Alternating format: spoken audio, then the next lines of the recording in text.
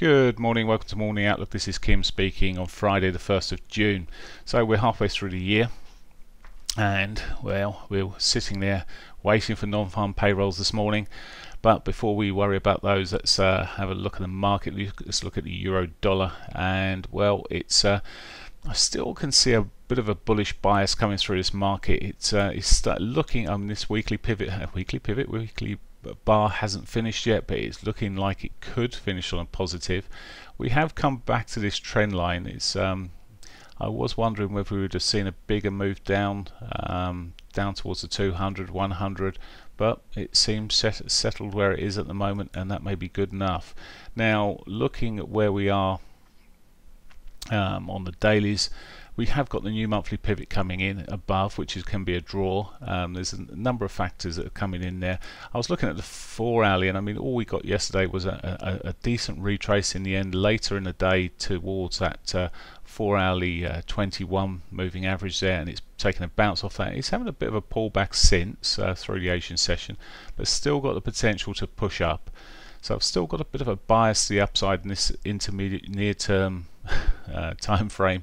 It's still got that potential. Of course, we've got non-farm payrolls out. We seem to have got some sort of agreement in Italy, but that agreement could be toxic going forward for the euro. We'll see. There's possibly a vote of non-confidence in the Spanish Parliament today. I don't see that having a great effect on the euro, but we never know. Of course, the tariffs are still bubbling around at the moment, and I'm forgetting all the Middle Eastern things going on, etc., because the tariffs are taking the headlines at the moment. Those tariffs may have knock-on effect. We'll see. A lot of economists believe it'll be pretty poor for the US, actually, because they get the worst steel out of it. One, they pay more for their steel. They may have a few more steel workers working, but they have a lot less production workers working, is the general thought there. But anyway, we'll see what happens there. But for now, non-farms today that will most likely have the biggest effect. We'll see how we run this morning. I may just be waiting for non-farm payrolls for a trade today. It's sometimes it just doesn't give us a lot come through from the morning. That said, we've taken an air kiss off the 60.50 here. It may give us a little push, a little kicker this morning, maybe back towards that weekly pivot. We'll have to wait and see, but it's still, to me, it's still got a bit of a, as I say, a bullish bias on that to euro dollar for now. Cable.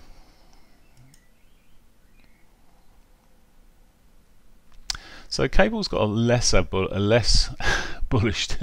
I mean, to me, it looks a bit more bearish, and for obvious reasons. Although there is still the potential of the monthly pivot. The Brexit negotiations, etc., are not particularly sweet, and we'll see how things run with those, but there's plenty of comments that are relatively negative. It's not really helping it. Weekly wise, I'll just come out here and I'll do this much more formally on Monday, but not a lot going on there really at the moment. It may be grounding out a little hammer for a low, but I'll come back to that. But for now, today we've got the manufacturing PMI out at 930, which could give some volatility. Looking, as I say, if it can get a bite and a move up, we have got the potential of that monthly pivot. Now, yesterday we just saw it really rolling over. It didn't really, unlike the euro where it found some support, it's lacking the support. It's still looking, to me, as I say, the iffy one. It's got a weekly pivot above and the monthly pivot. Any sort of momentum this morning may drive it into that. Just be wary of the non-farms, and of course the production figures coming out at 9:30 may be the boost for it. Okay, let's have a look at the dollar yen. Dollar yen support still, as I said a few days ago, off of last month's pivot. It's just running into this month's pivot pretty much. Let's have a look on the 4 hours. A bit short of it so far, but looking like it could continue. Broken the trend there through, eventually managed to break up above that, looking like it may have some more legs to the upside at the moment, but I guess when you come to looking at the 6200 where it's sitting with a monthly pivot, may provide some resistance at that level. So we'll see. There's lots of risk on, risk off talk all around the markets again. This could easily reverse back south. It looked bearish yesterday with this pattern coming in here. I mean, basically it's a bit of a wedge in a downward pattern. You'd expect further downside, but as it happened, after the 2 o'clock bar there, really the reversal back into the zone and really not giving us a lot of guidance.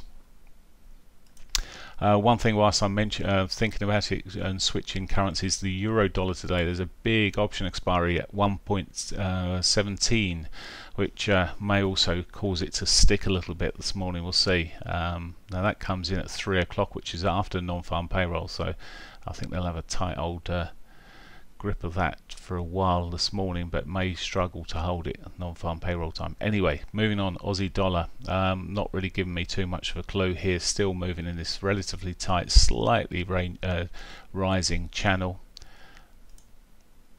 At the moment pivot looks below, maybe become the target. The near-term target is that monthly pivot is hit the daily there already. Any sell-off, the monthly pivot would be a reasonable target there. And finally the Canadian dollar. So Canada sort of hit with the tariffs. The day before we saw some positive notes as the central bank became more hawkish. That was given up yesterday. It won't be helped by the tariff situation. Strengthening against the US dollar at the moment. Again, got a monthly pivot below in this case, so may just be a sufficient draw to the downside there. Maybe got daily and monthly pivots sitting below, which are untouched at the moment, which statistically they can get hit quite early.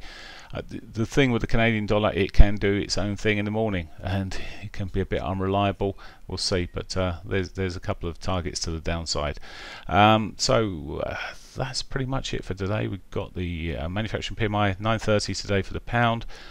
G7 meetings all day long, so watch out for comments coming through from various members of central banks. The average earnings 130 and non-farm payrolls. Average earnings are the big factor there. Expected to tick up at 0.1. And ISM manufacturing at 3. So a bit of data later on as well. Have a great day. Bye for now.